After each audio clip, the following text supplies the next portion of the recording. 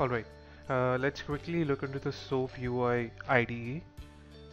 Launching SoapUI, you will see a model screen like this. This is the SoapUI IDE.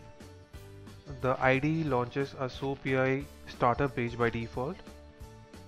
On the right hand side, you see a button to minimize. You can maximize it or you can close this page.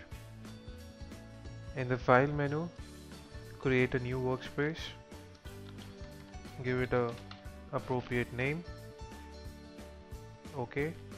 The next screen will ask you to choose the location for the XML file. Click Save. The SoapUI workspace is created. All the properties related to the workspace are reflected here. Select the workspace and click New Soap Project.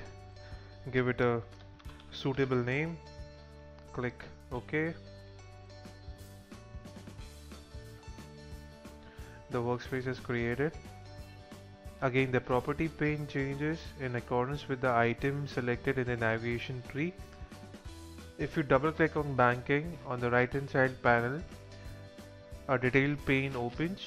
You can maximize it and see the various properties and tabs therein related to that particular item.